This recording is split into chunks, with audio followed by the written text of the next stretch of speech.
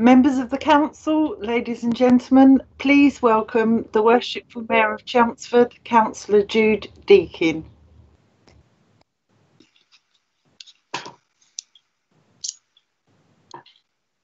Good evening, members of the Council and members of the public, and welcome to this meeting.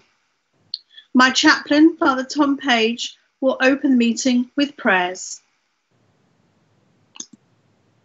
Good evening, everyone. It's a very great privilege to be with you this evening. I shan't keep you long. You've got a lot of really important stuff to do. So, in the Christian scriptures, we read that citizens ought to obey the governing authorities, since God has established those very authorities to promote peace and order and justice. Therefore, we pray for our mayor, for the various levels of city officials, and in particular for this assembled council. And I ask that God would graciously grant you wisdom to govern amid the conflicting interests and issues of our times, a sense of the welfare and true needs of our people, a keen thirst for justice and rightness, confidence in what is good and fitting, the ability to work together in harmony even where there's honest disagreement, and personal peace in your lives and joy in the tasks before you. I pray for you this evening as you address the agenda, that you will be helped to discern what would please God and what would benefit those who live and work in and around our beloved city of Chelmsford. And I ask God's blessing upon you. The blessing of God Almighty, the Father, the Son and the Holy Spirit be upon you, those you love and those you find it hard to love, now and forevermore. Amen.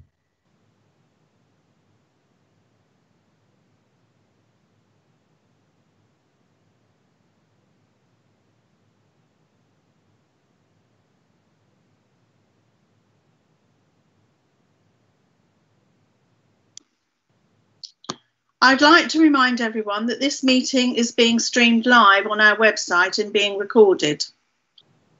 Remote meetings are something new to us.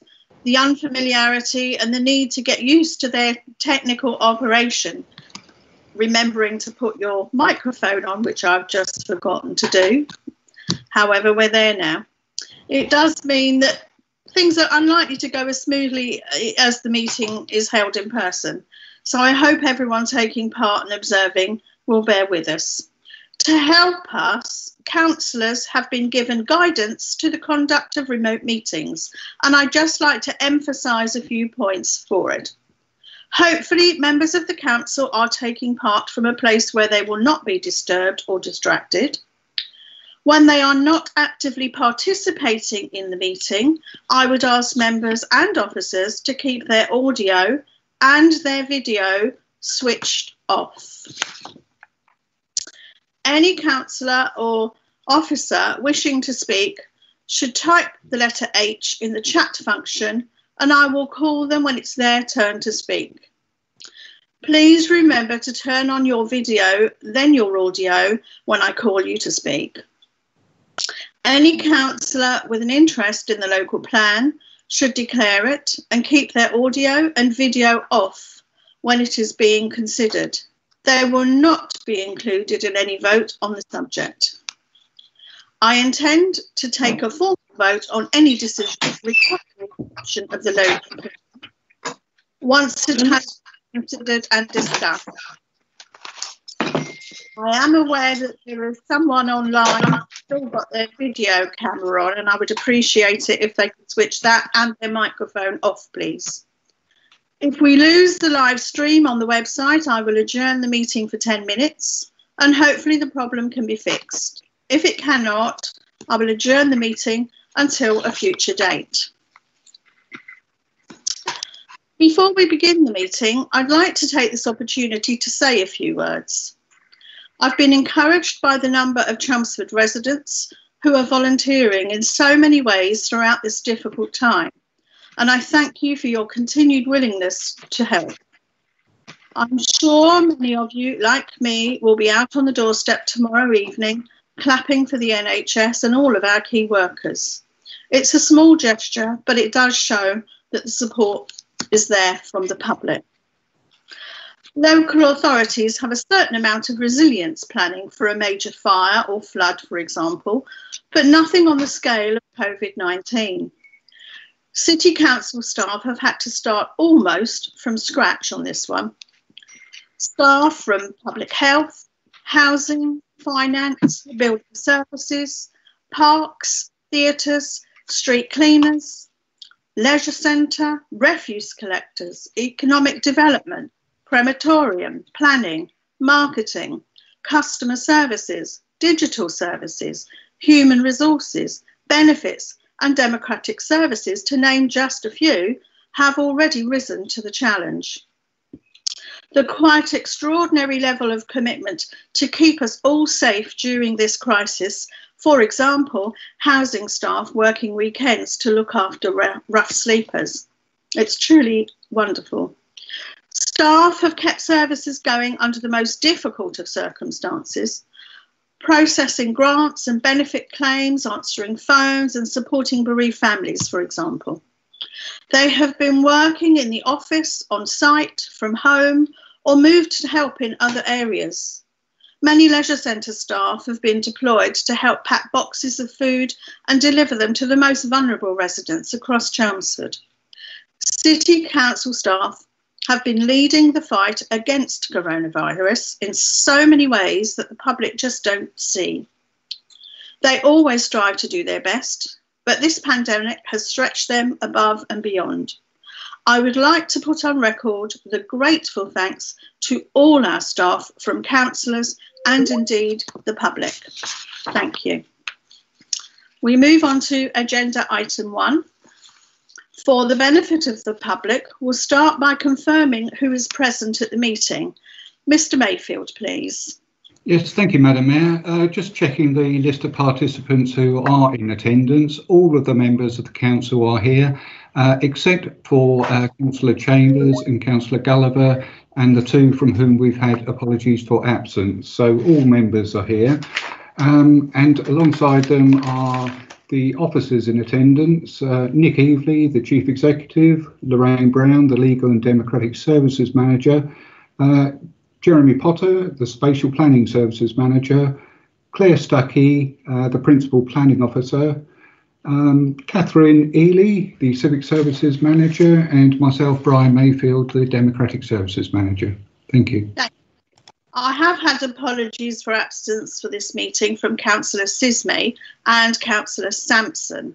And I note that Councillor Gulliver had his hand up. Do you wish to speak, Councillor Gulliver?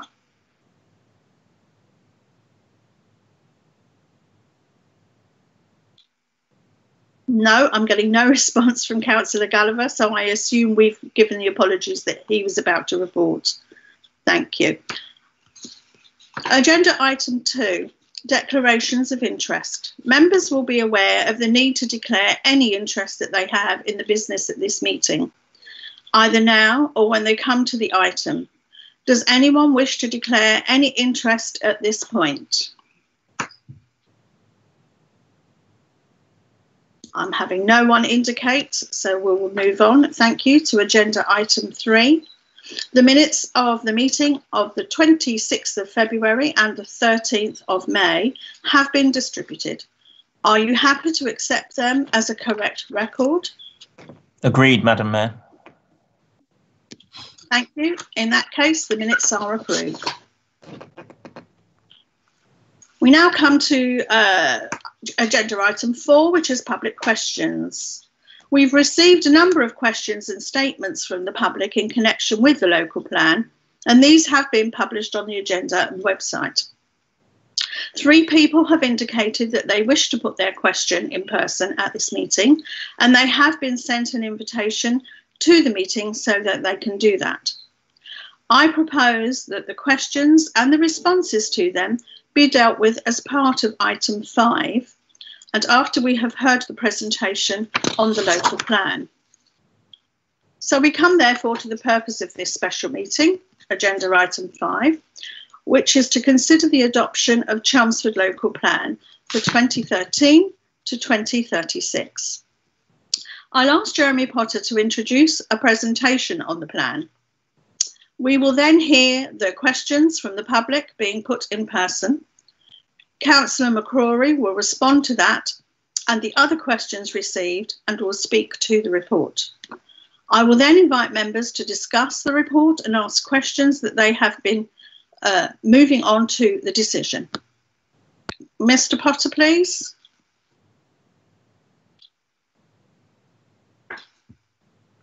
Thank you, and good evening, Madam Mayor and members of the Council. For the benefit of all, I am Jeremy Potter, the City Council Spatial Planning Services Manager, responsible for the team that has worked on the local plan. In this presentation, I will set out the background and context for the preparation of Chelmsford's local plan, including the extensive consultation the City Council has undertaken and the process of independent examination.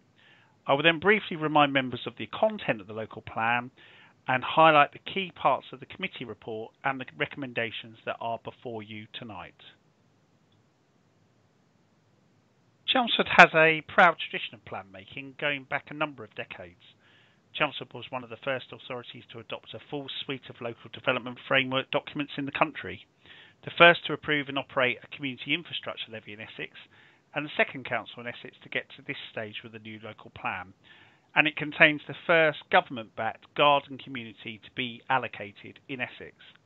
However, producing a local plan is a complex matter which involves amassing a sizable technical evidence base, undertaking wide-ranging consultation and engagement, whilst balancing competing demands to arrive at a sustainable, resilient and, most importantly, sound strategy. There is a statutory requirement for the City Council to produce a local plan, and the Government sets out the requirements for plan making within the National Planning Policy Framework, the NPPF. At the time of submission of the local plan, this was the NPPF published in 2012. A key component of national policy is that local plans should be supported by credible and robust evidence. In addition, local plans must be deliverable and based on sound assumptions. Although there is a need to plan for at least 15 years, local plans must be reviewed every 5 years, and the strategic policies of the plans need to be differentiated from the other planning policies.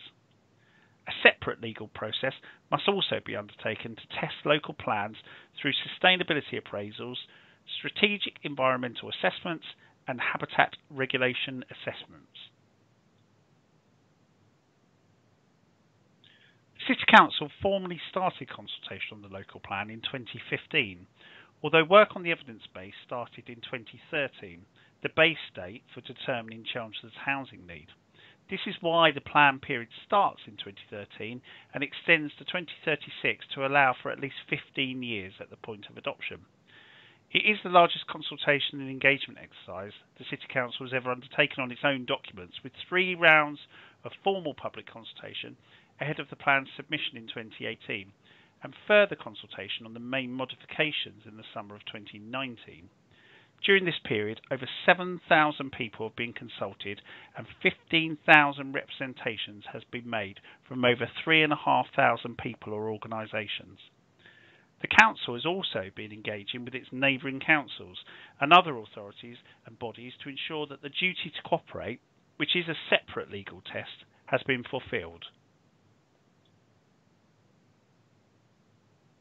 When a council believes it has a sound local plan, it submits it to the Secretary of State via the Planning Inspectorate for independent examination.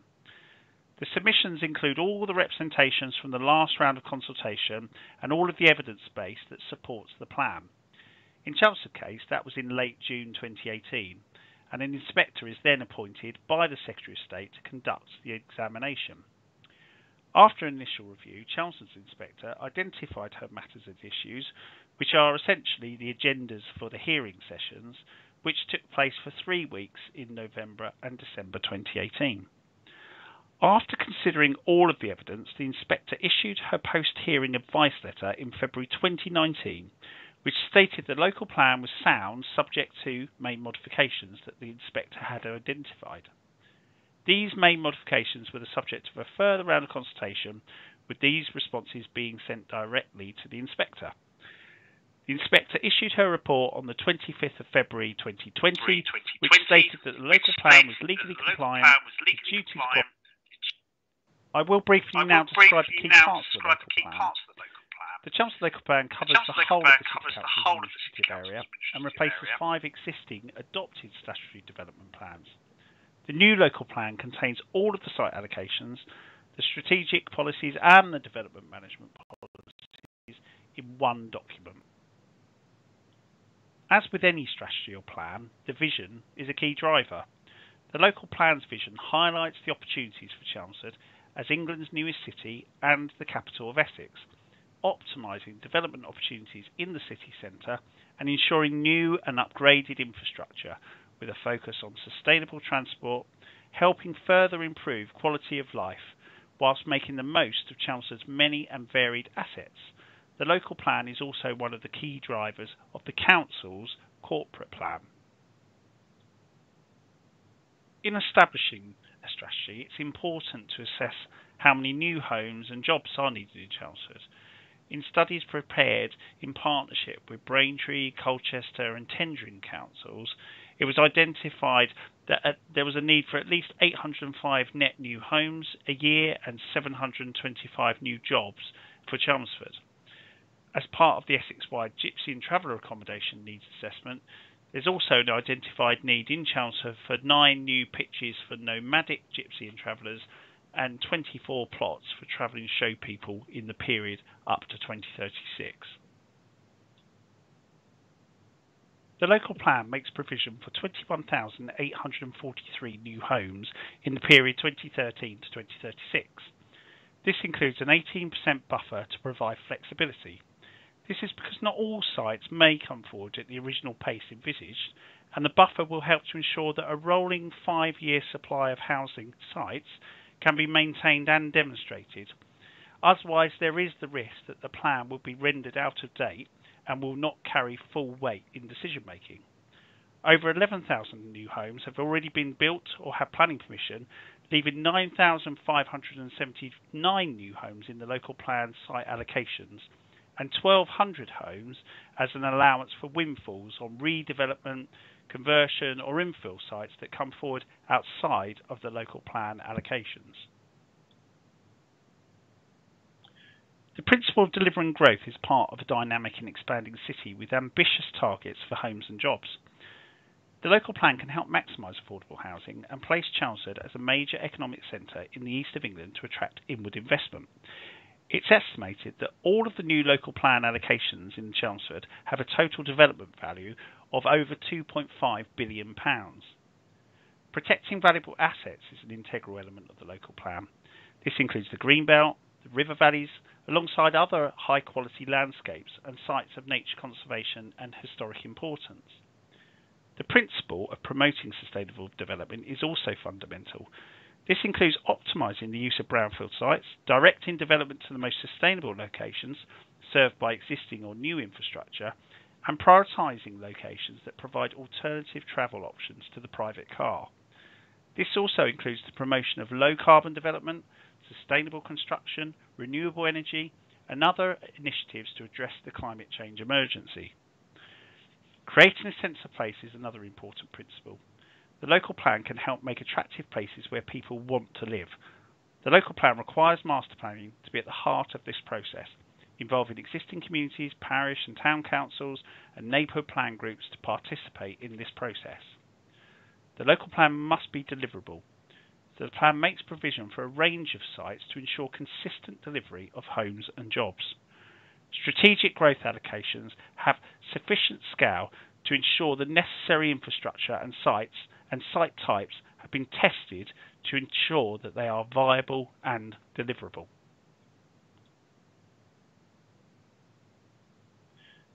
The key diagram sets out the spatial strategy of the local plan. The plan is not making any changes to the existing greenbelt boundaries and has expanded the green wedge notation within the main river valleys. The spatial strategy identifies a settlement hierarchy to identify the most sustainable locations in terms of their existing services and facilities. In this context, 3 growth areas located outside the greenbelt are accommodating new development growth. Growth area number 1, central and urban Chelmsford, accommodates 3,619 new homes and 11,500 square metres of food retail. Growth area 2, North Chelmsford, has 4,793 new homes and 45,000 square metres of office business park. And within growth area number 3, South and East Chelmsford, provision is made for 1,167 new homes and 1,000 square metres of office and 1,900 square metres of food retail. The largest development is the new North East Chelmsford Garden Community site within Growth Area 2, to the north of the existing Bewley and Channels development. 3,000 new homes are planned in the period up to 2036, but it has capacity for a further 2,500 new homes. The spatial strategy also optimises the opportunities for new infrastructure. It's estimated that developers will be contributing in the region of 120 million plus towards infrastructure such as schools, healthcare, sports facilities and transport as part of the North East Chelmsford Garden Community proposals. Planning contributions for infrastructure ranges from £25 to about £34,000 per dwelling secured through Section 106 legal agreements. Further contributions for infrastructure are sought from developers through the Community Infrastructure Levy, CIL, which is projected to yield a further £90 million from all qualifying new local plan development. In other areas, new schools, healthcare, community facilities, active travel initiatives, open space, sports facilities will also support the new development. A further £218 million has been secured through the Government's Housing Infrastructure Fund to deliver the Chelmsford North East Bypass and Bewley Rail Station, and that's in addition to £10.7 million awarded to unlock the Chelmer waterside sites within the city centre. The local plan contains 13 strategic policies covering key matters such as addressing climate change, how much new development is needed, protecting the natural and historic environment, delivering economic growth and securing infrastructure. Each development site allocation has a site policy, and there are 6 special policy areas. These cover existing facilities or institutions that lie outside of the built-up area where ordinarily policy would constrain their new development, such as Writtle University College. There are a further 30 development management policies covering matters such as extensions to existing buildings, ecology, biodiversity, affordable housing requirements, high quality and inclusive design, and protecting things such as employment uses and community facilities. For the first time, the local plan includes new policies which guide the size and type of new housing and includes minimum internal space standards, the provision of self-build and community-led housing, ability to secure affordable housing on sites of 11 units or more, previously being 15 units. 50% of new homes on sites of 10 or more will be accessible and adaptable to provide lifetime homes. Electric charging points for all new homes, stricter water efficiency requirements, the sustainability BREEAM rating of very good for all larger non-residential buildings, strategic mitigation for important wildlife sites on the Essex coast, and the protection of non-designated heritage assets. The local plan updates the policies map, previously known as the proposals map, of the Chelmsford Town Centre Area Action Plan, the North Chelmsford Area Action Plan and the Site Allocations Development Plan document. These were all prepared in-house by the City Council on an OS based by specialist planning technicians in the spatial planning team. This slide sets out some of the key numbers associated with the local plan process. 7,000 people consulted, 15,249 representations received, 469 separate evidence-based documents used, 100 hearing statements, 30 statements of common ground, 51 public exhibitions with 5,300 people attending those, and over 40 duty to cooperate authorities and bodies engaged through the process. Having an up-to-date local plan is crucial. Without a plan, there is a danger of unplanned, unwanted and unsustainable local development often allowed at appeal. Not having an up-to-date local plan reduces opportunities to secure affordable housing and infrastructure, both from the development itself and through government grants. However, not having a local plan does not mean there is no development. The housing targets still apply. Turning strategy now and policy into reality is the next step. Work has started on public consultation on the master plans for the new local plan allocations, including the wide-ranging proposals at North East Chelmsford Garden Community, which now has a delivery board up and running and a community liaison group. New supplementary planning documents that provide more detailed guidance on the implementation of the local plan policies are also being prepared, and it's hoped that they will be published for consultation later this year. It's also important to ensure that local plan is subject to monitoring and review to ensure it remains effective. Strategic Policy S13 of the local plan sets out that broad timetable for review, with a first public consultation in 2022. A new local development scheme, which formally sets out the local plan review timetable, will be formulated, and that's scheduled to be considered by the Chelmsford Policy Board later this year. Following new government guidance published this month, a review of the Council's Statement of Community Involvement is also required to be undertaken. Many of Chelmsford's neighbours are continuing to prepare local plans, which will require continued duty to cooperate to assess any strategic cross-boundary issues facing Chelmsford. Finally, there are 8 neighbourhood plans at various stages of preparation across Chelmsford, which include statutory obligations for the City Council in their preparation and their consultation. The Chelmsford Policies Board work programme sets out the timeline for consideration of all of these work streams. Finally, members, you will see 10 separate recommendations on the first 2 pages of the covering report of this agenda item. The key recommendations seek members' agreement to adopt Chelmsford's local plan as set out in Appendix 6, with the updated policies map at Appendix 4 and the sustainability appraisal and related adoption statements at other appendices. Members are also asked to formally revoke the development plans adopted between 2008 and 2013 by the Council, and also 3 supplementary planning documents. Finally, it is important to note that the only local plan that the Council can currently adopt is the draft local plan submitted for examination as amended by the Inspector's main modification as set out at Appendix 6. My thanks to you, Madam Mayor, and to members of the Council, and that concludes my presentation. Yes, thank you very much, Mr. Potter. A reminder, please, to members, please turn off your cameras and your microphones unless you are actually speaking in the meeting tonight. Thank you.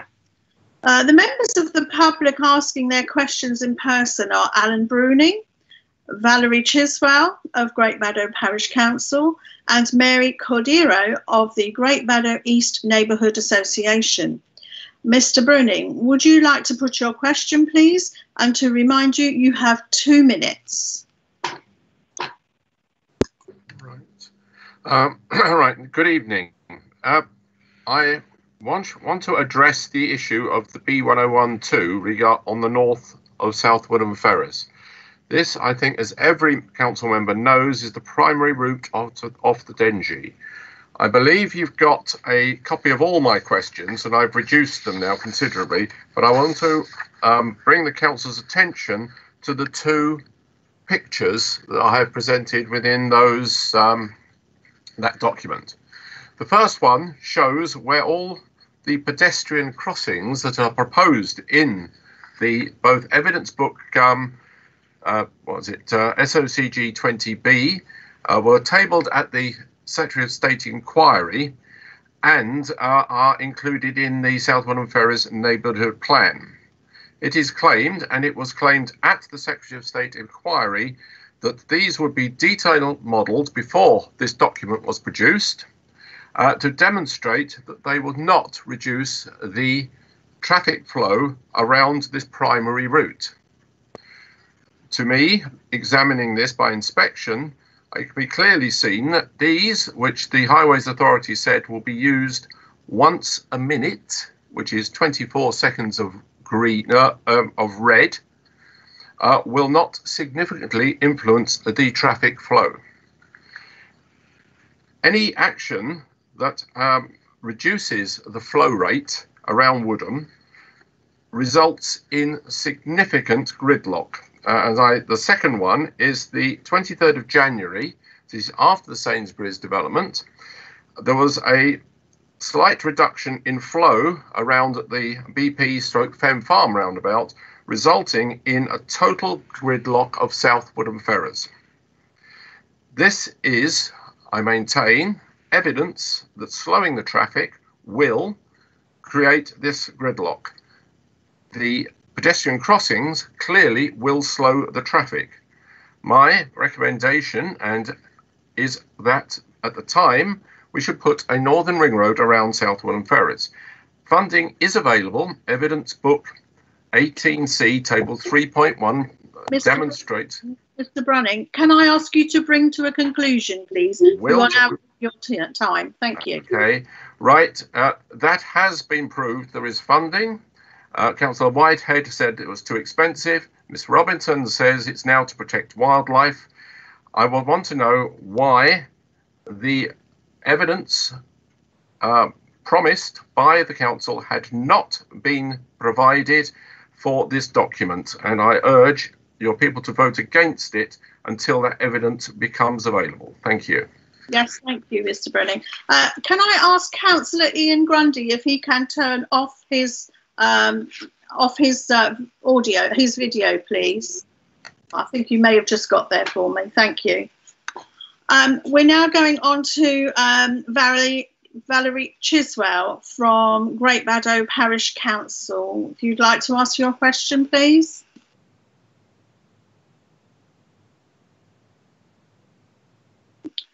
Sorry, Mrs. Chiswell, you're on mute. You need to open your microphone so that we can hear you.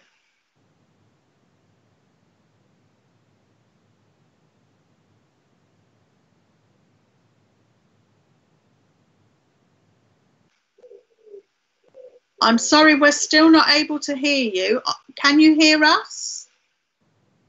You can, okay. Are you able to mute your microphone and then unmute it again?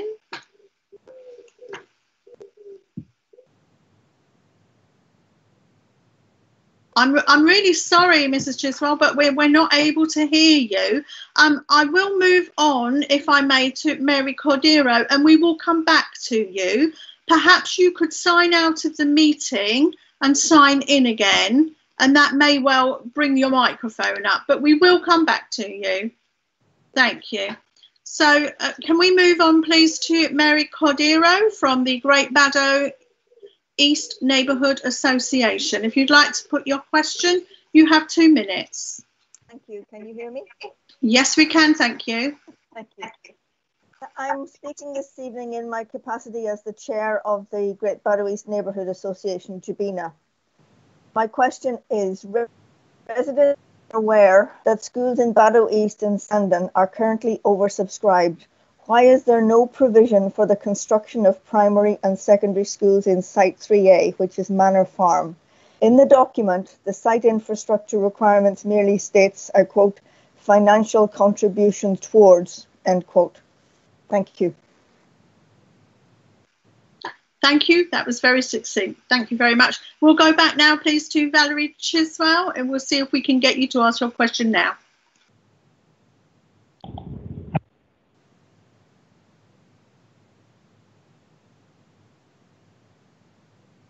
I can see that you have your microphone muted, so you do need to click on the microphone icon and unmute yourself so we can see you. You've done it. Well done. Thank you. Thank you, Madam Mayor. In its response to the public consultation, which was held in 2017, and after a public meeting held in April, the Parish Council raised several objections and concerns about the local plan relating to 3 proposed sites in and bordering Great Baddow. These included the Green Wedge along the River Chelmer, lack of provision of local amenities and facilities, the exacerbation of parking problems in the village, increasing the already existing pressure on local schools and GP practices, traffic congestion at the new access roads and junctions, and the Army and Navy roundabout. And of course, the latter has now become a major problem with an acceptable solution yet to be considered. And also concerns were expressed that there should be a substantial proportion of affordable housing. In view of the large number of concerns and objections raised, how will Chelmsford City Council ensure that the parish council and local residents will be involved in decisions in the next stage of development should the plan be adopted this evening? Thank you. Thank you very much. Thank you very much.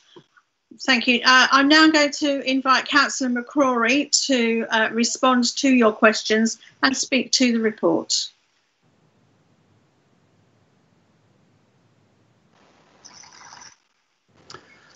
Thank you, Madam Mayor. And if I could begin by thanking all the residents who sent their questions in. We have a total of 48. 3 of those residents wish to make their questions in public. And so we'll deal with those first, and then the other ones I will just summarise, and then I will cover them in more detail.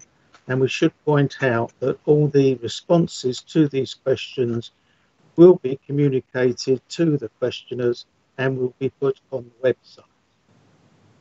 As regards Mr. Brunning's questions, he actually had 17 parts to his questions, and a significant number of them did relate to the A132 and the B1012. And so if I work my way through the various references to the highways issues around Southwood, yes, I can confirm that the A132 and the B1012 are priority routes, PR1s, in the County Council's functional route hierarchy, and as such they provide the main arteries for the movement of people, goods and through traffic wishing to access the trunk network. PR1 routes do feed traffic to and from the interurban routes to their point, and they do carry traffic, details. As far as highways providing data, the details, location, number of crossings. I'm really sorry, Councillor McCrory, your vocal is breaking up. I wonder if it's possible to maybe move the microphone or something to see if we can get slightly better sound. I'm right next to my router. Oh, that's wonderful. That's much better. I'm not sure that there's anything else I can do, really. The volume that you're at now is perfect. Thank you. Oh, right. Okay. Yes, so in terms of the crossings, the details and the location and the number of crossings will be agreed as part of the master plan process and the subsequent planning application process. And this will have to include the capacity analysis to ensure that there is a balance between the provision to cross Burnham Road safely whilst maintaining the function of the B1012 as an important traffic route.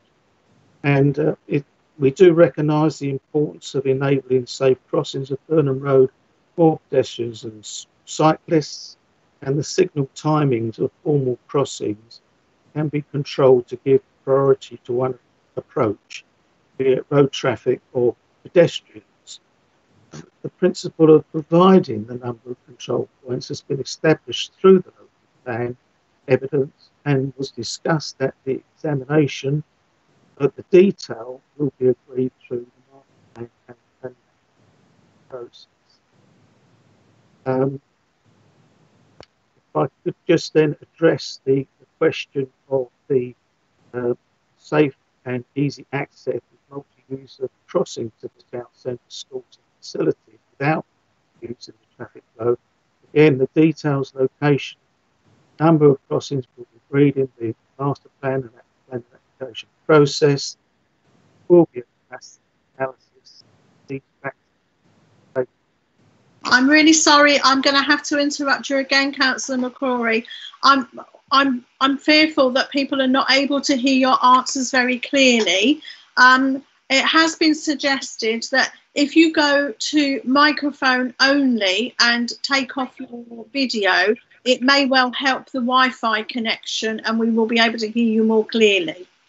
If you would mind trying that for us, thank you. Okay. Yes, I've done that. I mean, I should just repeat that all these answers will be published on the website and will be available directly to the questioners. Yes, thanks. Please continue. So the traffic modelling that was also mentioned, and it's shown that the capacity of the junctions rather than the road between them is what causes the congestion. And the County Council is preparing an A132 corridor study. That was part of one of the written questions, and that will focus on improvements which will be required to improve the traffic flows. I think let's move on to the question of a new road north of the proposed development at Southwood Ferrers, and that again was addressed during the local plan preparation and the examination process, and at that time it was considered that the harm of providing a new road to the north of development on the wildlife site, biodiversity and landscape would be unlikely to outweigh the benefits of traffic flows on other roads. And any alternative road also need junction improvements where it joins existing roads and crossings linking into the countryside. I think that covers Mr. Brunning's questions in some detail, but as I say, there will be further communication with Mr. Brunning in greater detail. As regards the Great Baddow Parish Council question, again, the inspector considered all the representations that were made to the local plan, including those of Great Baddow Parish Council, and concluded that the allocations in East Chelmsford were justified and sound. But the important thing to remember is that further consideration of these sites will be through the master plan procedure, where everyone will have the opportunity to contribute to the future development of these sites, and in particular the parish council as an important stakeholder in the formulation of the master plan. And if I may move on to the question from the Great Baddow East Chelmsford East Neighbourhood Association, BINA, as we all know, the question was around all places. The site is built by additional school places. Essex County Council Education Authority. I'm really sorry, Councillor McCrory, we've lost you again. Could you possibly start your response to Mary Cordiero's question again, please? Certainly, this could be a problem with my few words in a minute, by the sound of it. Yes, the response to the question on education school places, the site and the developer is required to provide financial contributions to provide additional school places. And Essex County Council is the educational authority, and they are content that the growth from these sites can be accommodated within the existing schools or by extensions or alteration to those existing schools. So thank you for that, Madam Mayor. Thank you very much. Would you now like to speak to the report? Well, with your leave, Madam Mayor, I was just going to touch on the summarise the questions from the other questioners? Yes, please do. Thank you. So we had, excuse me, we had a number of questions which were largely grouped, shall we say, similar concerns and questions. So we had questions, a number of questions on the West Chelmsford allocating with regard to flooding and traffic and so on. And in fact, we had 6 questions from various people on that. Sorry, we had 3 questions on that one. And again, the flood retention pumping station that's proposed to serve the West Chelmsford site will take account of the flooding concerns, and will need to be balancing ponds, swales, reed beds, and sustainable urban drainage systems as part of that scheme. So that should cover that one. The implications of the proposed Bradwell B development, we had a number on that one. And again, we should point out that this is a new consultation. Obviously, the local plan went to examination in public in 2018. And this consultation has only just recently come about. There will be a very comprehensive and detailed response from this council to the Bradwell authorities, and that will be going to the policy board in a short time, and that will be discussed by members of this council before the final version is sent off as our response. But I can assure everyone who's concerned about that, this council shares those concerns and has raised significant objections to what is proposed in terms of the highways movements and the park and ride proposal. And you'll see that in great detail. That should be published quite soon, actually, that response, before it goes to the policy board. I've covered pedestrian crossings and John Shannon playing field. Yes, just to say that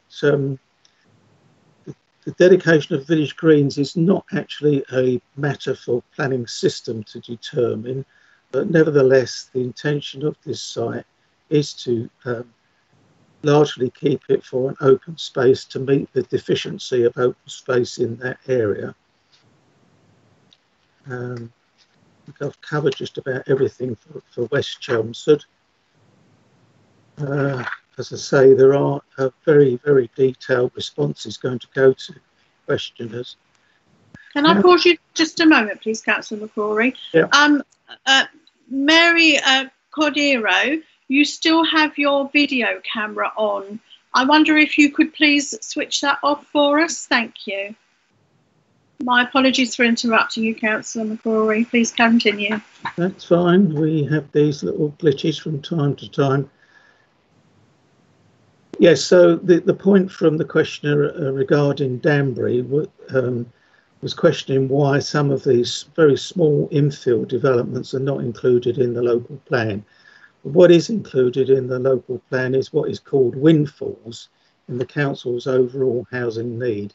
And these windfalls come along infilling small spaces that come up for development that weren't identified before, and they are considered through the normal planning application process. So what we're saying is that to count the windfalls again against the allocation for Danbury of around 100 houses in the local plan would amount to double counting. So that's the answer for that one. There's queries about open space, and I think this clarification will go to the Labour Party in that we're not talking about building on open space. I think their concern is about farmland and fields, and that, of course, is a separate matter. We're not building on playing fields or playgrounds or anything, recreational areas. And there was one on housing infrastructure, and just to cover the point, that in the objective assessment of housing need, the inspector concluded that the level of growth is based on sound evidence, and that the mix of dwelling sizes and types is addressed within the policies, and that proposes 28% two-bedroom and 46% three-bedroom houses. So to secure the affordable housing to the planning system, in our local plan we set out that for developments or 11 or more units to provide 35% affordable housing. I think that covers that extra point from the Labour Party, and I think the rest of it, I think, will be covered during my speech and during the debate, Madam Mayor. Thank you. Yes, that's fine. Thank you. Just a reminder to councillors that I can see that some have indicated that they wish to ask questions. We will be taking questions from you once Councillor McCrory has actually spoken to the report. Thank you. So would you like to speak further to the report, Councillor McCrory? Yes, thank you very much, Madam Mayor. If I may say so, I can't help feeling that it's a great pity that this meeting is being held virtually, as I feel the subject we are discussing is of such importance to this council and the residents of Chelmsford that it deserves a sense of occasion that only comes from being in the council chamber with all the members actually present and the public gallery full, as I'm sure it would have been. However, we all know that is not possible in current circumstances, and the decision cannot wait. But at least we do have the ability to conduct our business virtually, and indeed government guidance dictates that we do so. In fact, planning departments are being asked to carry on business as usual, including virtual meetings such as this, and for the planning committee and for all our consultations. But firstly, Madam Mayor, I would like to pay tribute to the council's officers who have worked tirelessly over many years to bring us to this point. In particular, David Green as Director of Sustainable Communities, Jeremy Potter, Spatial Planning Services Manager, who gave us the excellent presentation, Stuart Graham, Economic Development and Implementation Services Manager, and their surprisingly small teams. I must also include all members of that directorate who have contributed, and indeed the staff from all parts of the council who have had input into the plan. There is no doubt that without that corporate professional input across the organisation at all stages of the plan's development, I would not be able to present this plan for adoption tonight. I must also recognise the part played by my predecessor, Councillor Neil Gulliver. I don't know whether Neil is present or not, but for the record, Councillor Gulliver was the political lead for the previous administration, and no doubt he was assisted by other members of his group too. But I'm sure, Neil, you would have wanted to be in my shoes presenting this report tonight, but as we both know, politics can be a rough old game.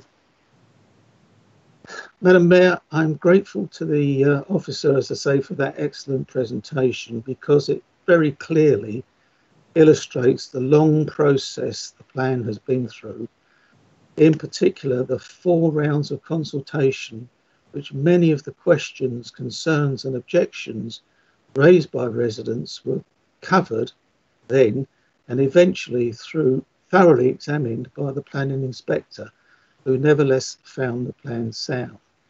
I quite understand why residents feel that they have the opportunity to raise these issues again, but the truth is that this has all been done in the past and we're not at that stage anymore.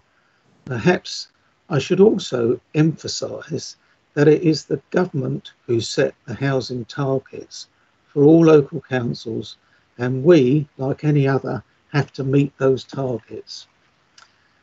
So moving on to the covering report, if I may, the opening paragraph makes clear that the purpose of the report is to adopt the plan following the inspector's examination in public, which again the presentation made crystal clear. Now we have a series of recommendations listed 1 to 10, and these are to be considered together en bloc, as each recommendation is interlinked and interdependent. So for the avoidance of any doubt, the choice before us tonight is to adopt the plan or withdraw it. I will come on to why it would not be a wise course of action to withdraw it later. In 1.1, the key sentence for me is that the local plan provides the basis for safeguarding the environment, adapting to climate change and securing good design, now reinforced by the Liberal Democrat administration's corporate objectives as articulated in our Chelmsford, our plan, and the Climate and Ecological Emergency Action Plan. Madam Mayor, when the Liberal Democrats took control last year, one of our first decisions was to decide how to proceed with the local plan. Do we continue or start again? The presentation earlier made very clear the extensive and detailed process that had to be navigated to get to where we are now. I cannot emphasise enough the huge amount of work it took gathering the evidence base, a crucial piece of work, preparing the documentation for the 4 stages of consultation, another massive task in itself, and then preparing the plan for the planning inspectorate in June, after 5 years of work. Examination in public began in November and lasted 4 weeks, during which our officers had to present the case and deal with intensive cross-examination. No doubt, to their great relief, on the 25th of February this year, the plan was declared sound. The risks to the authority and us as a new administration of not proceeding with the plan would have been enormous. It had taken 6 years by then to get to that stage. The costs were already well in excess of £1 million. And in any event, as our colleagues in South Oxfordshire discovered, the Secretary of State would have intervened. We therefore decided that although there were strategic growth sites in the plan we disagree with, and indeed had objected to at the time, the only realistic decision now had to be to continue.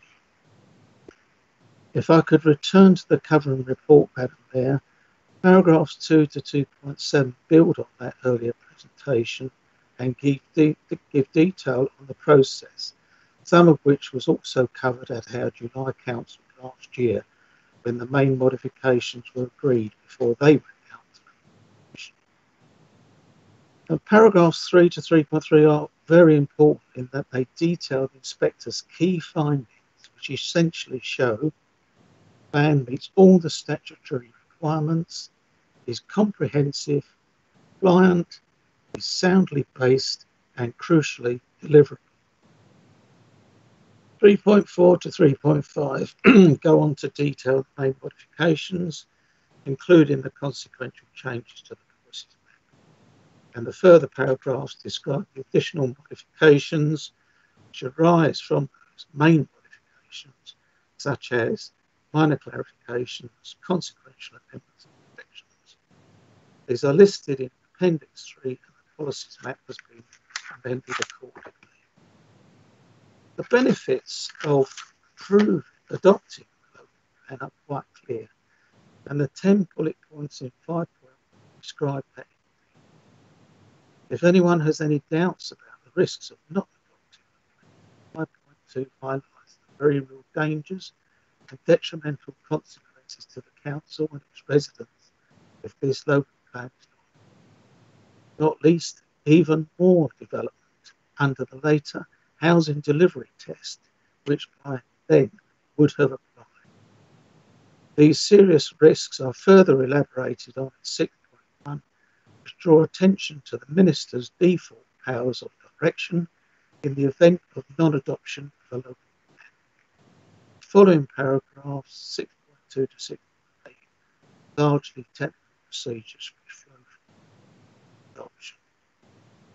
Madam Mayor, as I said earlier, the various elements of this plan are all interlinked and interdependent, none more so than the sustainability appraisal, the strategic environmental assessment, and the habitats regulation assessment. These are described in 7 to 7. These are fundamental in ensuring all future developments are truly sustainable and that the impact of development on the environment and habitats is minimised and or mitigated against. All legal requirements and regulations have been complied with. The inspector found the plan to be legally compliant. That is covered in 8 to 8. The feedback to those main modifications are described in paragraphs 9 to 9, together with comments on additional modifications 10 to 12. These are for noting. Moving on to the implementation of the plan, this is where members can become, and indeed this has already happened with supplementary planning documents. Members will record workshops earlier in the year and the reports which went to the policy board and are soon to go to cabinet. Making places SPD seek to promote and secure high quality sustainable development, while the developer obligations SPD describes how Section 106 Community Infrastructure Levy assists in creating development which is fairer, greener, safer and better connected. Various documents have now been superseded and need to be revoked, and these are listed in 10.6. While the two documents in 10.8 are to be retained, Public Realm Strategy, and Madam Mayor, you have no doubt noticed West End Vision, which you are so committed. Village design statements and neighbourhood plans have future developments. With the strategic growth sites, the master plan process will come into play, and 4 such sites are currently being planned. Workshop prior to the next policy board plan, which will give members the chance to understand the opportunities as well as the limitations of the master plan. There will be opportunities for our residents affected to be engaged in the process as well and the subsequent planning applications. There is a need for an updated local development prepared for the policy board cabinet later this year. And it's worth noting that this plan is based on the National Planning Policy 2012, and that there were updates in 2018 and 2019. Councillor McCrory, I'm afraid your audio is going very faint again. I'm not sure if there's any way that you might be able to improve it. There are a number of people that are bringing up comments saying they're finding it very difficult to hear you every other word. I'm fairly okay at the moment, but obviously others are finding it difficult. Right, I've increased my volume up to 100. That sounds fabulous. Thank you. Please continue. It was on 75, but anyway, okay. Yes. So the workshop, yes. So the updated local development scheme, yes. So most notably, in strengthening the protection and enhancement of the environment and net biodiversity, which is very much welcomed. Madam Mayor, there is no respite because there is a commitment for the plan to be formally reviewed every 5 years, which means some preliminary thinking will need to start in the next 2 years. Perish the thought. Monitoring is continuous and a detailed framework is included in section 10 for guidance. In conclusion, Madam Mayor, the last 2 paragraphs, 12 to 12.2, once again repeat that the inspector found the plan sound and is legally compliant.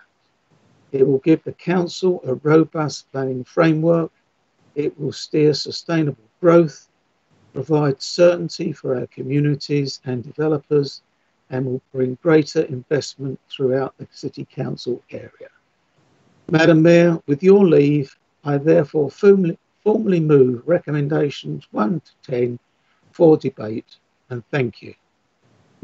Thank you, Councillor McCrory, and I do apologise for interrupting you so many times. That was a long and difficult speech for you, I appreciate. Is the motion to approve the recommendation seconded?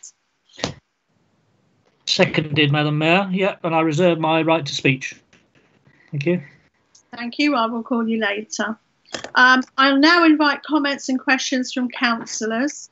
Please remember to indicate your wish to speak by putting the letter H in the chat function and turning on your cameras, then your microphones when I invite you to speak. And the first person I had with their hand up was Councillor Poulter. You'd like to speak.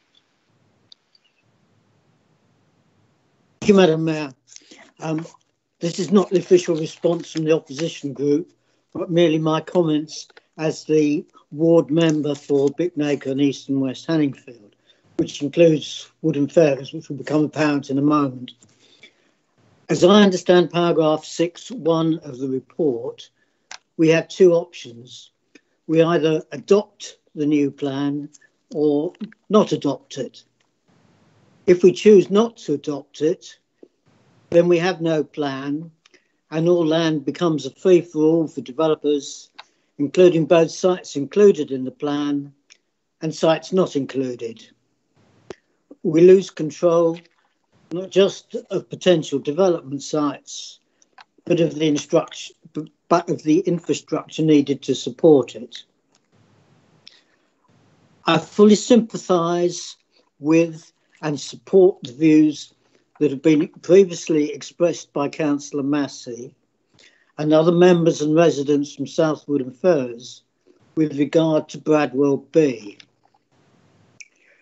This cannot be by way of an amendment to the plan, as we either have to approve it or not approve it.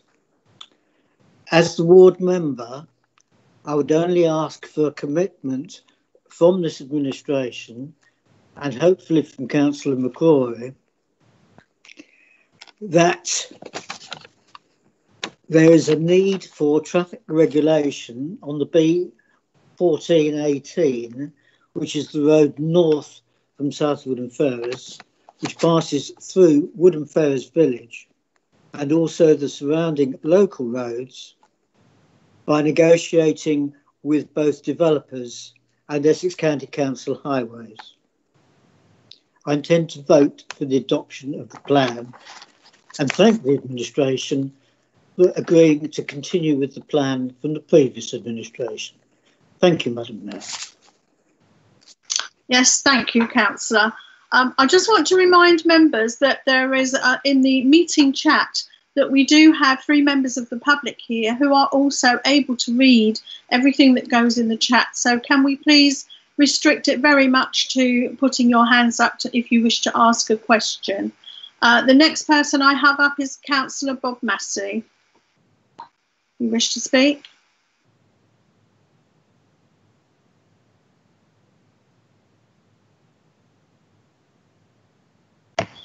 Thank you, Madam Mayor, and congratulations on how well you're handling this evening under very trying circumstances. As Councillor Poulter suggested, I originally requested that this be tabled as an amendment, but I recognise from Mr Potter's presentation that we're unable to table amendments this evening. And this subject has been raised by several residents and Councillor McCrory has already responded. However, on behalf of the residents of South Woodham Ferrers and for the record, my question is whether the City Council would consider, post-acceptance of the plan, putting the proposed development of the Strategic Site 7 north of South Woodham Ferrers on hold until the implications of the Bradwell B proposals can be fully assessed. Thank you. Yes, thank you, Mr. Matthew. I'll take one more question and then we will go over to Councillor McCrory to respond to those, and then we'll continue. The next person I have up is Councillor Paul Clark. Councillor Clark, if you wish to speak. Yes, thank you. I've been listening to the report, as comprehensive as it is, and talking about infrastructure, and I noticed that there is £90 million estimated to come from SEAL, which is great, and the 218 million from central government to fund the station and the bypass. My concern is that we are pushing this local plan adoption through without confirmation, in light of the recent money that central government has spent, the hundreds of billions on this crisis, justifiably so, but are they still committed to funding these types of projects? Because we don't have anything signed as a contract to guarantee that the station and the bypass, which were first discussed back in 2001, are actually going to be built with the money from the government to supplement the housing, the additional housing that we're going to bring in between now and 2036. Now, the motion seems to be to adopt or not adopt or completely withdraw the plan. Surely we should have been looking to defer the decision on this until we had more decisions, such as confirmation of a contract with central government that we were going to get this money. The subject of the A132 corridor, anyone who lives in that area will be aware that this corridor was discussed when the A130 was opened back in 2001. Now, if we go forward with this corridor or any work on the A132, it is going to be at the same time as some of the colleagues have been saying about the Bradwell B traffic using that road. I mean, one has to hold their hands up in horror about what could happen if both of those things were going on at the same time. So I don't understand where we are with this, because we are talking about, again, all the residents I speak to always say, we need housing, but we need the infrastructure more. And we are putting the cart before the horse here, and we haven't even got the confirmation from central government that the money is going to be there for us to use. So if we're not going to defer this, I shall be voting against the motion. Thank you. Yes, thank you, Councillor Clark. Councillor McCrory, would you like to come back to those three questions? And then we'll continue with further questions. Yes, certainly. Thank you. Oh, yes, I am. Yes, I am unmuted. So as regards Councillor Poulter,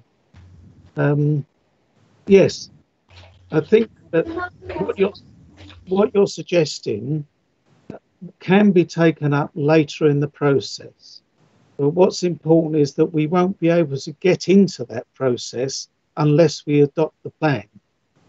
So we need to get over this adoption first before we get into the detail of traffic regulation on the B1418 and the surrounding local roads. Councillor Massey, I quite honestly, because if you were to put on hold strategic growth site, then you can't adopt the plan because it makes the plan unsound.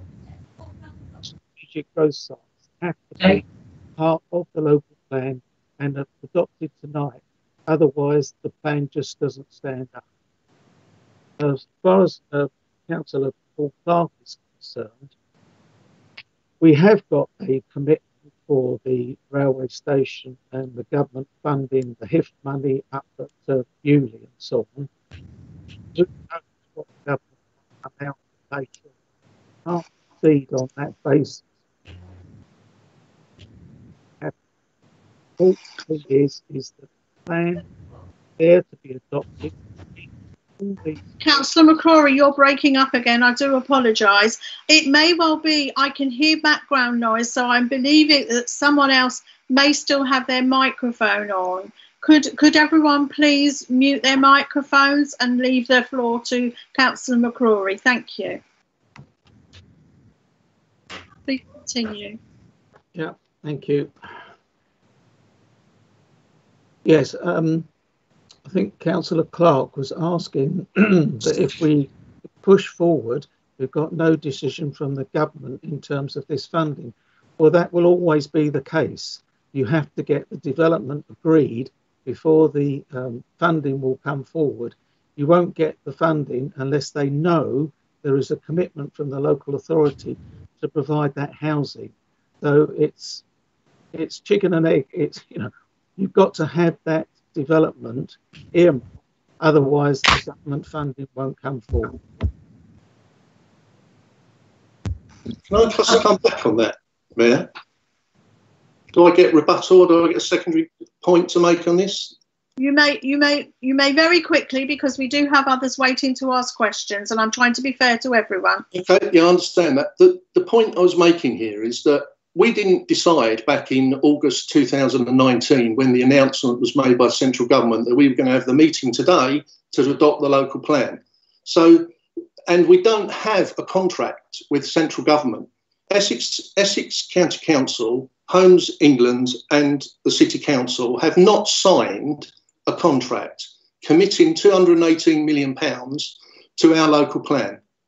Can you just confirm that? Because if I've got that wrong, I apologise, but I'm pretty sure we haven't got that commitment yet. Thank you. Mayor? Councillor McCrory, please. Well, I think the fact of the matter is that you never get that contract in advance. You need to have, as I said earlier, you need to have that plan in place. Otherwise, the government won't come forward with any funding. They'll go somewhere else where they have got a plan and they have got proposals in place. Right, thank you. We move on to the next question. Councillor Ian Roberts, please. You'd like to speak? Yes. Can you hear me okay? Shall I tap the microphone as I used to do in the old days? I'd like to come in on the, well, basically the North and South Woodham and the Bradwell B in support of Councillor Massey. This B1012 and the A132 is in the ward that I represent along with two other councillors on this council. And we feel, and the residents feel, that we are being sold down the river by this council because they're not including a bypass, a ring road round the development, which would solve, in our view, properly done, both issues at the same time. Back in 2002, Madam Mayor, I was involved with the plan that was being put forward in 2002, which was put forward by the Liberal Democrat administration of the time. And in that plan for the North and South Woodham Ferrers, there was a bypass was included for the same number of houses and the same size development. I can't see what is different today from 2002-3. And I'm sure that Councillor McCrory will remember that, because he and I were both on the same cabinet meetings when we discussed it all those years ago. Mr. Brunning brought up the fact that there's £12.5 million available for junction improvements. Why can't that £12.5 million be spent on doing the bypass with only 2 junctions to do rather than about 6? It just seems silly to me to spend money on junction improvements. I listened yesterday to the Bradwell presentation, and Bradwell are saying, we're going to do junction improvements. Countryside have said, we're going to do improvements. So who's going to do the improvements? We've got 2 projects, both saying they're going to do improvements, presumably on the same junctions. No details. Some improvements have been made. Didn't make any difference to the traffic, in my opinion, and I don't travel down it that much in the last 2 months or so. back in at a policy board back in last year, in 2019, Councillor McCrory, in a question I raised about this very subject about the bypass, said the time for creating a bypass around this development is at the master plan stage. Well, South Woodham Ferrers is just about to start its master plan stage. It's been in abeyance. Can he confirm, please, that that is the stage where we can get the developer to include a bypass, and would we be supported by this council? And also, whilst people are not calling for the plan, and I will vote for the acceptance of plan, we could delay, in my view, the master plan process to allow some more details to be obtained from the Bradwell B. So I would leave that all to Councillor McCrory to answer. Thank you. Thank you, Councillor Roberts. Okay, we're moving on. We'll take one more question and then we'll go back to Councillor McCrory again, and that's Councillor Wendy Dayton, please. You'd like to speak? Evening, Madam Chair. Thank you. If we have government funding issues over Bewley and the flyover, which we the plan was found sound on the basis that they do function, I think the majority view of the public is we've already delivered enough housing to deserve those. And I don't say it lightly, because I am really mindful that a lot of money, a lot of time, and the officers have worked really hard. But we've heard that our neighbours are currently still working on their plans, and we're working with crossover boundaries. I mean, what would be the impact of pausing for a while and reflecting and really making a really strong alliance with them so that Essex gets the infrastructure that we really deserve and need to deliver these quality of plans? Given that we are heading into a depression and building will halt, will this authority still receive pressure to deliver the government's annual housing allocation? I mean, does that mean that opportunistic builders will extend their sites and it will result in more homes in the long term? Yeah, I'll finish it there. Thank you. We'll go back to Councillor McCrory, please.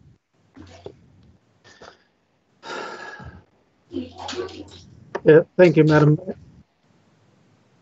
Regarding Councillor Roberts' comments, I think I do recall that conversation earlier in the last policy board.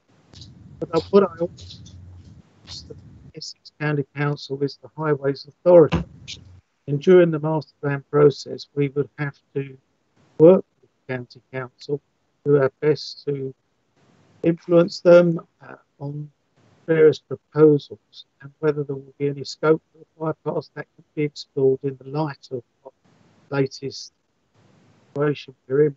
Brad, I can't commit. Really sorry, Councillor McCrory, I'm afraid we've got problems again. It may well be that someone else has left their microphone on, and that's interfering with your microphone. Could you try again, please? I'm so sorry.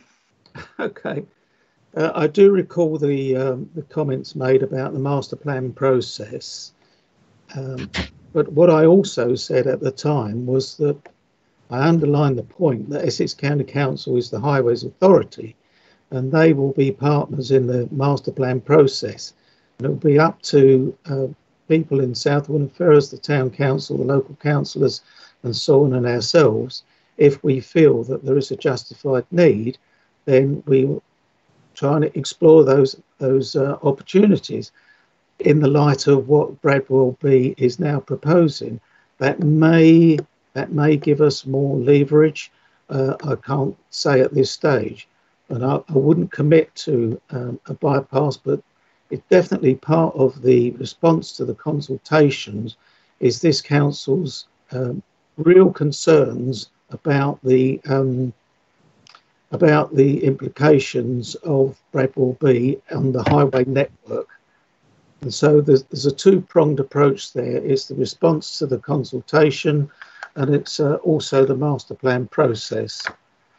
As regards Councillor Dayton, as I was trying to say to Councillor Clark, The point is that you have to have a plan in place to attract the funding. And at the moment, without that plan in place, government wouldn't be looking for infrastructure funding. We need to get that in place. If we were to pause, then we put in jeopardy the whole adoption process of the plan, and the minister could well step in and take control, and then we lose control. And I'm sure nobody wants that. Thank you, Councillor McCrory. Our next question is from Councillor Robinson. Thank you very much, Madam Mayor. And I'd just like to congratulate you on trying to deal with the technology. I'd just like to apologise if others, whether councillors or residents, can't hear us properly. We will certainly look at the technology issues after the meeting. But turning to tonight's meeting and tonight's purpose, the new local plan is all about giving the council more powers to address the climate emergency and housing crisis, which we prioritised after the election last year. And our administration is going to demand that developers provide for jobs, shops, open spaces and affordable housing with the supporting infrastructure, not just market housing, all to be met in a sustainable manner. As Councillor McCrory said, the work on this plan began over 7 years ago, and the council's input to it was just about complete 2 years ago by the previous administration. So yes, the local plan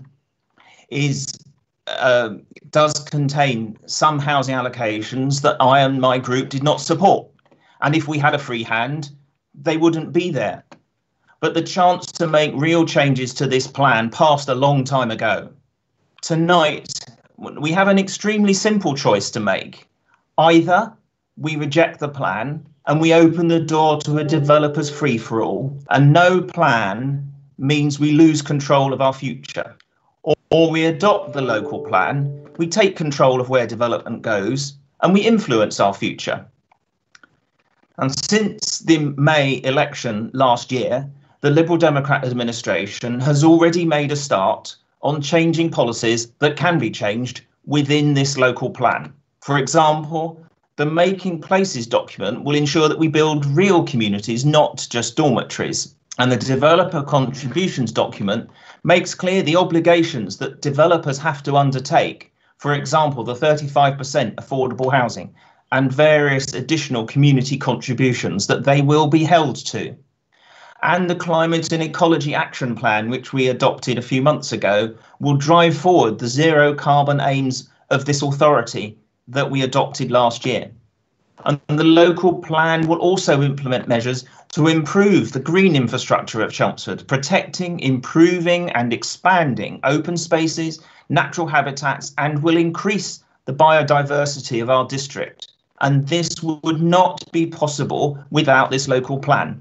And the first two of those documents will be discussed next week at the Chelmsford Policy Board, and members of the council and of the public are welcome to attend online to be part of that discussion. And there will also at that meeting be a discussion about the council's response to the Bradwell nuclear power station. And so I do really take on board the concerns from colleagues from Southwood and Ferrers, and we need to look at that, but that's not for tonight. On Councillor Dayden's point regarding the current situation, as Councillor McCrory says, we need a plan and then we can look at implementing it.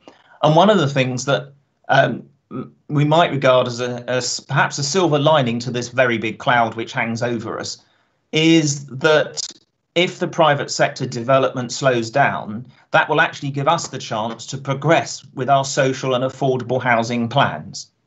And Councillor Clark is right that we need the commitment on the HIF bid, on the housing infrastructure bid. But the government's told us that the planning process must continue, and it is continuing. The contract between the County Council and Homes England for the delivery of the station and the bypass and the money to pay for it, that contract is at an advanced stage, And there is a meeting in 2 weeks' time which will look at the Garden Village delivery, including that infrastructure. And the local plan has only been found sound by the inspector because the bypass, the station and the other infrastructure is in it. So if we didn't get that extra funding, we would have to review the local plan housing allocations. And there will be a first review of the local plan in a year or so anyway. And if necessary, we would have to review those things then. So as Councillor McCrory said, we need the plan. Once the plan is adopted, we can get on with the master planning process, which is where we deal with some of these details. So we've come to our clear choice really tonight. We don't have the option of picking bits that we like and rejecting bits that we don't. We have to adopt the local plan, and then this administration will get on to use the plan to deliver a greener, safer, fairer and better connected Chelmsford. And that's why we need to vote for the plan tonight. Thank you, Madam Mayor. Thank you. The next speaker we have is Councillor Hyland, please. Thank you, Madam Mayor. This administration has decided to offer a continuity plan, a coalition undertaking by suggesting we adopt the Tory opposition's original offer that Chelmsford residents rejected when they voted you in to form a new administration. I expect you will recall residents demanded change in May 2019. Residents demanded to be heard and residents demanded to be served, which led to your landslide victory, and also the election of a third group to this council of 5 independent councillors. This local plan is serving developers' greed and failing to support residents' need with a sustainable community infrastructure-led plan. This council no longer builds homes or houses residents directly, since the Lib Dems sold off council houses in March 2002, I beg your pardon, 18 years ago. And this council does not create private sector jobs. Whilst this plan highlights 10,000 homes and 50,000 square metres of retail space, the silence on infrastructure undertakings and commitments is deafening. Will you consider a delay to adopting the plan that will allow Chelmsford City Council to get those guarantees on infrastructure commitments that we as a city would expect from our future partners, and to undertake an objectively assessed infrastructure need assessment so that partners can commit to cooperatively contribute and deliver planned outcomes and avoid the current infrastructure fragmentation and avoidance by developers by site. Thank you, Madam Mayor. Thank you, Councillor Hyland. We next go to Councillor Bracken, please. Thank you, Madam Mayor. I'd just like to re-emphasise some of the things that Councillor Robinson has already said. It is true that there are issues in this plan that Liberal Democrats did object to. Those objections were rejected by the inspector and the sites have been found as sound. What we need to do now is to adopt this plan and use the master planning process to make sure that we deliver the sorts of housing that we need and want in Chelmsford. But let's be very clear, if we don't adopt this plan tonight, we will still be under the obligation to provide 800 houses a year, over 800 houses a year. We would just not be in a position to be able to control where they went.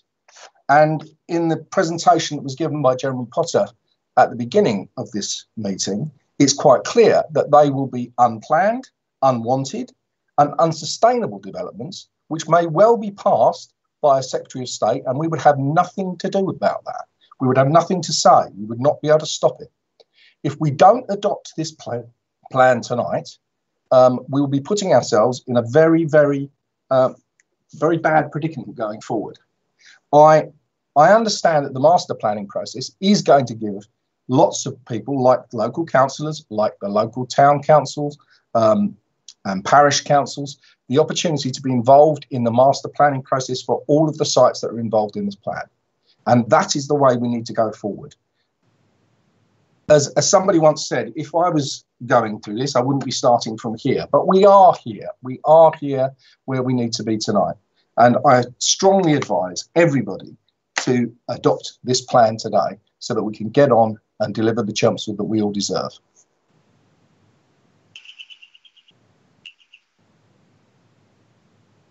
Thank you, Councillor Bracken. Your screen has just frozen at the last second there. I've got one more speaker to come before I call upon Councillor Pooley, as he was seconding. The final speaker at the moment is Councillor Whitehead, please. Yep, thank you very much indeed, Madam Mayor, and congratulations on controlling everything. And good evening to residents, councillors and everybody else who's hopefully listening. Councillor Bracken said a lot of what I would have said just now, and I entirely support what he was saying. The local plan is at last before us. It's taken years to come here, as we know. And I too would like to thank all the officers, Jeremy Potter, David Green and their teams for seeing it through. We had a small team, which I think was mentioned earlier on, with Councillor Gallagher, Councillors Galley, Wright, Shepherd, and Poulter and I were the sort of nucleus of the team that saw the plan through. We spent, it seemed like years and years reading through all those papers, and they were delivered to us on Christmas holidays, New Year's holidays, direct to our houses. Home working, we know all about it and did it forever. So nothing new there. I can also explain how complicated the plan process is and how government, whilst professing to say local councils was stopping new homes and infrastructure being built, constantly amended the process and made new consultations take place. Anybody like to name who the housing minister is? How many have there been over the last 7 years? I have no idea, but I know there's lots and lots of them. So indeed, without an approved plan, unrestricted development would take place. Chelmsford has had a local plan, which we saw through. It's coming to an end. And that has controlled development and made Chelmsford the city that it now is. The new plan will do the same, and few authorities around us have a current plan, let alone developing a new plan. So from our point of view, we are, as always, ahead of the game. It seems very simple, I know, for residents to say, oh, well, let's just do this and do that to the plan. But we can't do that, as has been explained by various people, and they are entirely correct. We're a bit, I hate to mention the dreaded word Brexit, but we're a bit like a Brexit discussion this evening. And Councillor Robinson even said take control while he was speaking. Just a slip of the tongue there, I think. But nonetheless, we need to work out if we're leaving and then work out the parts of it afterwards. In this particular case, we have to adopt the plan and then we have to go through with it. So I'm delighted, clearly, that the Lib Dem administration took almost all of our plans. I know, of course, that they would have made changes, and that's the way of politics. But nonetheless, they have adopted the majority of it, and we're grateful for that. I would disagree with one or two sites that they've changed as well, but we're not here to make political points. I know others from other groups want to do that, but we're here to make sure that the residents of Chelmsford have a plan which is good for them as residents, and where development can take place as and when appropriate. So in the interest of our citizens, and on behalf of the Conservative group as a whole, I recommend the plan be approved this evening. Thank you, Madam Mayor, and thank you, everybody else. Yes, thank you, Councillor Whitehead. We've got one late comer into the questions, which is Councillor Simon Goldman, and then Councillor Pooley, I will come to you. Thank you, Madam Mayor. Apologies for that, Madam Mayor. Just wish to congratulate you and all the officers behind the scenes for keeping it all together. So I think we've got there in the end. As you know, I'm a councillor for Patching Hall Ward, and whilst we all agree with everything that Councillor Bracken and Robinson have said, and Councillor Whitehead, some of our residents do have concerns, as do others in South Woodham and in Baddow. And we have discussed with our residents about Woodhall Road and the concerns that they have there, that it's going to be overdeveloped. However, we do feel that the local plan does have to go ahead, and everything has been covered within that. So we won't, or I won't be rejecting this plan, I will be accepting it, but hopefully in the master plan we can discuss a bit further with our local residents. Thank you. Okay, thank you, Councillor Goldman. Councillor Pooley, please, if you'd like to second this. Thank you, Madam Mayor. Have I come live? Pictures and microphone? Good. Yeah, so thank you for that, and a particular thank you in terms of the last couple of speeches to Councillor Whitehead. One of the reasons why I'm very pleased to second this motion is because I do chair the policy board, where a lot of the discussion that's been referred to about how this plan now takes shape through master plans and other means has already started to happen and will happen. And although it's clear from everybody's comments that there are concerns, not least about the impact of COVID-19 on the timetable and the delivery of some aspects of these things, I personally am very upbeat about the process and much looking forward to taking this to the next stages in various ways. When we took control of the council last May, one of the first things that Councillor McCrory and I did was to sit down with officers, because at that stage, others are quite right, that there was a theoretical option, at least, that we might reject the plan. It wasn't ours, we don't want their plan, this sort of attitude, which was not our attitude at all. But we were very, very keen to establish to our own satisfaction that the plan, through its allocation of strategic sites, through the process around developing those strategic sites, and through the policies that relate to those and all other sites in relation to the planning applications that eventually come forward, we were very concerned to establish that the plan was of high quality and enabled us to build on our own predisposition, our inclination to extend the role of parish councils and the community and various interest groups, and to extend the partnership between ourselves and the County Council Highways Department, between to the point where we could begin to really influence the way in which the plan was going to be put into action. Because I think the point about infrastructure is absolutely central to things, and it was central to our election manifesto and central to our attitude in questioning how we now go about things. And it is very clear to me, and this is what I reassured myself about at the time, that the policies in the plan and the description of the expectations of the strategic sites and smaller sites are sufficiently detailed about the expectation of infrastructure to enable us to be very clear and very firm about a successful correlation of the delivery of infrastructure and the delivery of housing. I don't think that that was sufficiently clear and strong in the past, and we were at pains to establish that we would have a real opportunity to better the way in which infrastructure and housing and jobs go hand in hand. So I'm enthusiastic about this because I have that reassurance. Those who know me know that I get very outspoken when I find myself confronted by situations that I don't like.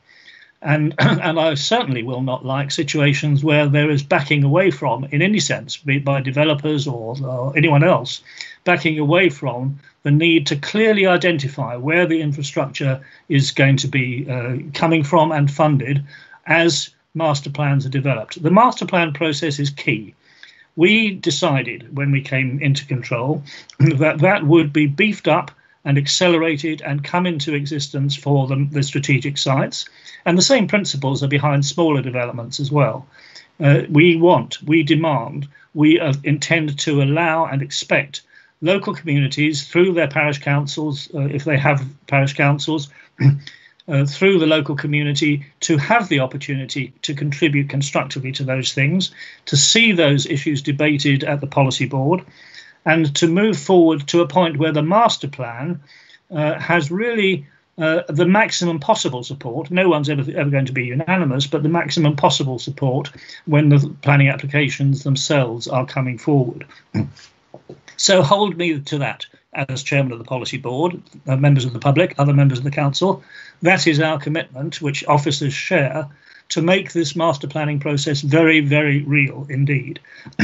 It's been mentioned that we've already made a start on the replacement supplementary planning guidance, very important, the Making Places document and the planning obligations document, which begin to underpin and take further in more detail some of the expectations of the policies within the local plan.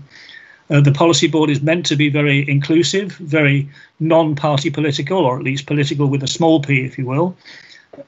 And Councillor Whitehead is giving a very good example of that in the way that he spoke earlier on. Bradwell, I'll mention just in passing, that meeting of the policy board on June the 4th next week has that recommended or officer recommended consultation response to the Bradwell developers. And that will be a very lively discussion. So I look forward to the public coming to that meeting to do. So tonight is yes or no. That's very clear. My vote is clearly yes, and I do so with enthusiasm, not with wringing of hands and saying, oh dear, we better do that because we lose this and we lose that and lose the other if we don't, but because it's a genuine opportunity to take more control and more influence, and for the community to do that through the implementation of the policies and the principles that the plan lays out. So well done, everybody, in getting it this far, and I'm looking forward to the next stage. Thank you, Madam Mayor. I second the motion. Yes, thank you. Councillor McCrory, would you like the opportunity to respond?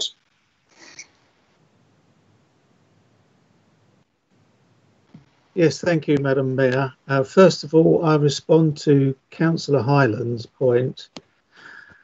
I'm sorry that Councillor Hyland seems to have missed a recurring theme throughout this entire debate. It's quite obvious that the housing target of 800 will be there whether we have a plan in place or not. If we don't have a plan in place, then the developers can let rip. There's numerous sites that developers would just love to develop for housing around Chelmsford, and what this plan does is actually to have control over that, and indeed to have control over the infrastructure, which we wouldn't have without the plan to the same extent. So there is, as has been said over and over again, a very clear choice here. Do we want to have an influence over the planning of this city area, or do we want to let the developers let it, or let the Minister of State step in and take control himself? I'm sure we don't want that. I'll just clear up one point about the housing stock transfer. All those years ago, the housing stock of Chelmsford Borough Council, as it then was badly in need of upgrading, and because the government didn't allow councils to spend the money to carry out those improvements, and there was a restriction on the amount of money that was released from the council houses for sale, went to the government coffers, we could not upgrade that accommodation for our tenants. So what the housing stock transfer enabled us to do was to install central heating, to install replacement windows, to install energy efficiency measures in the way of insulation and so on. And so the tenants benefited enormously from that. We were in a rock and a hard place, but we had to bite the bullet for the benefit of our residents. So that's why the housing stock transfer took place. The other, just to wind up, Madam Mayor, I think we've had a very good debate. I thank everybody for their contributions, including their residents and their questions. As has been mentioned, they will get detailed responses individually, and it will all be published. I think all the points really have been covered. The choice is very clear. We have a plan. The inspector said it is sound. The risks of not adopting it are extremely serious for us. So I just hope Members of the council will support the adoption of this plan, and we can then move forward to the next stages. Thank you, Madam Mayor. Thank you, Councillor McCrory. As I indicated earlier, I'd like to take a formal vote on Councillor McCrory's motion to approve the recommendations in the report. So I'll ask Mr. Mayfield to conduct this, please. Mr. Mayfield. Thank you, Madam Mayor. Members of the council, I'll read out each of your names in alphabetical order. If you would indicate whether you're for the motion, against it, or wish to abstain. So, starting with Councillor Amble. For. Councillor Ashley.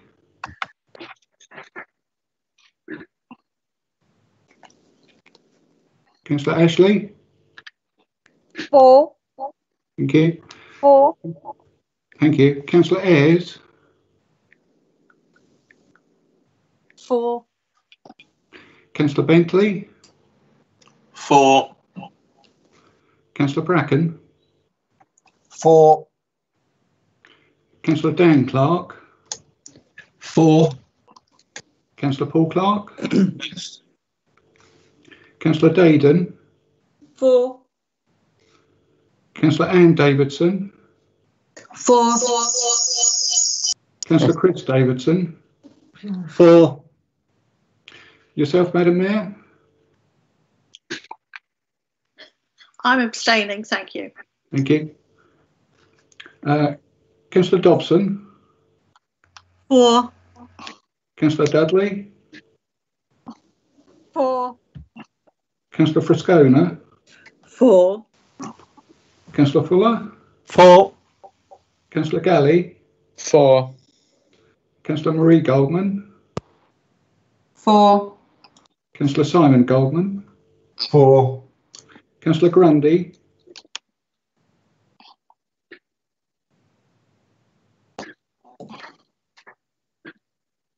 Councillor Grundy. For. Thank you. Councillor Gulliver.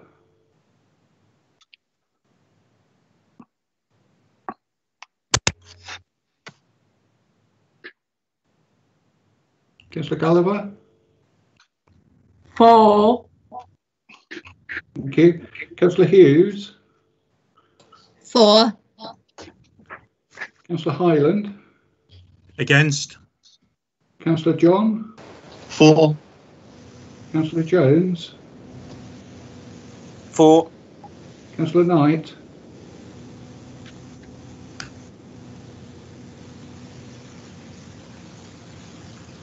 Councillor Knight. We'll come back to Councillor Knight, I think. Councillor Lager. For. Councillor Large. For. Councillor Lee. For. Councillor McCrory. For. Councillor Massey. Okay, now I put a hide all images. Sorry, I put a hide all images now, haven't I? Councillor Massey. For. Thank you. Councillor Mullane. For. Councillor Moore. For. Councillor Pooley. For. Sorry, I'll go back to the Deputy Mayor, Councillor Mascott. Sorry, I missed you. Abstain, please. Thank you. Councillor Potter.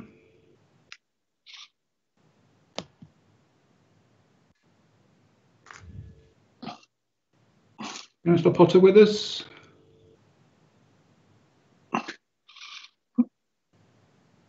Okay, we'll come back to her. Councillor Poulter. For. Councillor Rajesh. For. Councillor Raven. Abstain. Councillor Roberts. Agree. Councillor Robinson. For. Councillor Roper. For. Councillor Shaw. For. Councillor Shepherd. For. Councillor Andrews-Ozin. For. Councillor Janessa Sozin? 4. Councillor Steele? 4. Councillor Tron? 4. Councillor Walsh? 4. Councillor Watson? 4. Councillor Whitehead? 4. Councillor Willis? 4. Councillor Wright? 4. And finally, Councillor Young? 4. And just going back to Councillor Potter, are you with us? I understand she has left the meeting. Okay. Thank you. The other one we couldn't reach was Councillor Knight. Is he present? No, so we won't count him in the vote. So, Madam Mayor, there were 3 abstentions in total, with 2 voting against and the rest voting in favour of the motion. So, by a clear majority, the motion to approve the recommendations in the report is agreed. Thank you. Yes, thank you. The recommendations are agreed and the local plan is formally adopted. There is no other business for the meeting, so it remains to thank you for your attendance, and I declare the meeting closed. Good night. Good night.